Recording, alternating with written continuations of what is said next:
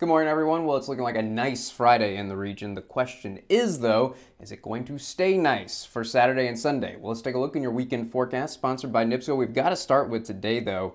And because of yesterday's cold front, a cool day for late July. High temperatures running about 10 degrees below normal. So in Newton and Jasper County, I think the upper 70s. Many of us just top out in the mid 70s, though, and right next to the lake, only the low 70s, but this is the good kind of below normal temperatures. I don't think any of us are going to be complaining about highs in the 70s. No chance of rain today, partly cloudy skies, and it is going to be breezy this afternoon, gusts around 20 miles per hour, but no crazy wind. Tonight, also a cool night. So normal low temperatures for this time of year should be in the mid 60s.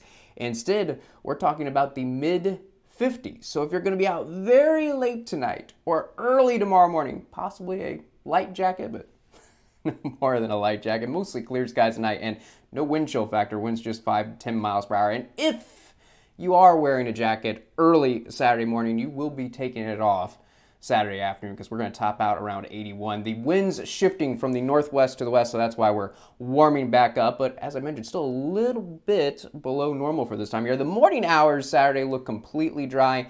I do have to mention some isolated showers in the afternoon, but I think more in northwest Indiana are going to stay dry than see rain, so that's why I don't have the rain icon in there. It's the same story for Saturday night. Yes, there is a chance of isolated showers in the evening and during the overnight hours, but we're not talking about many showers. I think more in the region are going to stay dry than see rain, so I don't have the rain icon in there.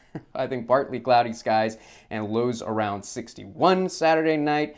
Now on Sunday, still isolated showers in the morning Sunday, but in the afternoon, that's when we're talking about scattered showers. And yes, some thunderstorms popping up. Not concerned about severe storms, though. Looks a little bit warmer. Highs around 83 and just a light breeze. Gusts around 15 miles per hour.